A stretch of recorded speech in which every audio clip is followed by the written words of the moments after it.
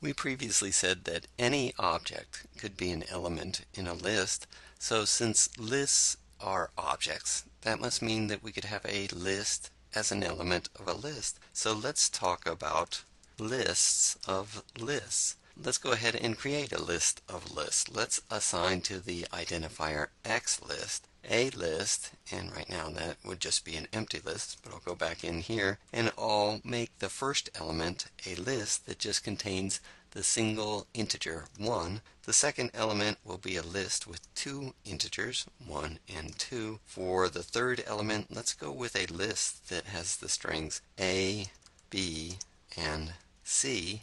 And then for a fourth element, let's make that a list that has the string 1, the integers 2 and 3, and then the string 4. Now when we hit return, that list of lists is assigned to this identifier. Let's just check it out, see what is echoed back to us at the interactive prompt. And there we see the list of lists.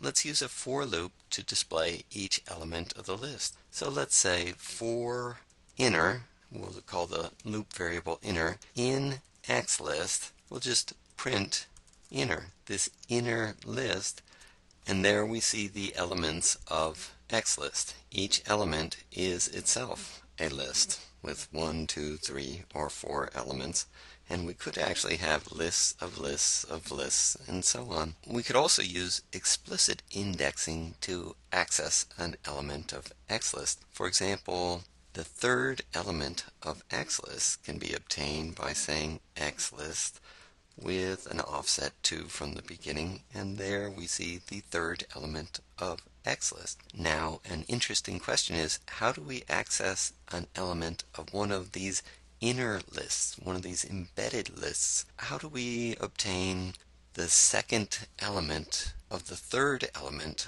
of xList? And to do this, we have to provide two indices, one to specify the element of xList and another to specify the element of that embedded list. So we can write xList with an offset of 2, and that'll give us the third element. And now if we want the second element of that, we just give another integer within brackets to specify the element we want of that. And now we see we get the string B.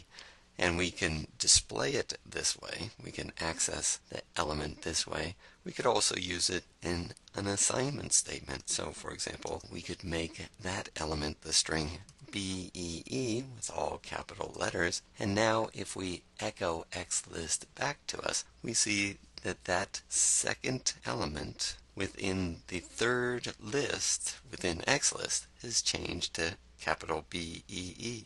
Now what if we wanted to display each individual element of the embedded lists? There are a couple approaches we could use. We could say for inner in xList, as we did before to get each element of xList, but now say for item in inner, what we'll do is print item, and just to make this a little bit more compact, let's say end of the print statement is equal to just a blank space instead of the new line character. And then after this inner for loop, we'll call the print function with no argument to generate a new line.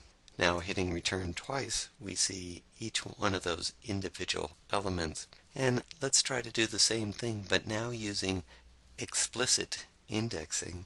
And let's say for I in the range of the length of xList, and then for j in the range of the length of xList of I, and in this case let's print I, j, and xList of I. That would pick out one of the embedded lists, and then an offset of j from the beginning of that list.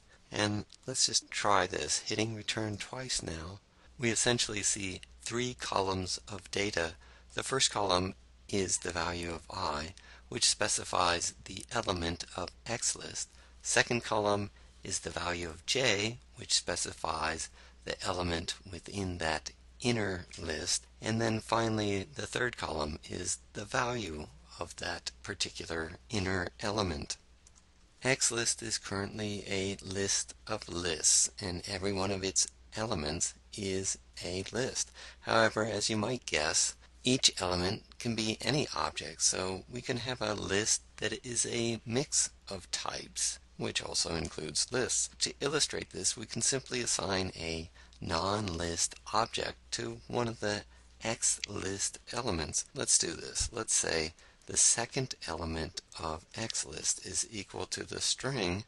This is a string, and XList's fourth element is equal to the float 43.2. Now if we echo XList back to us, we see this mix of types.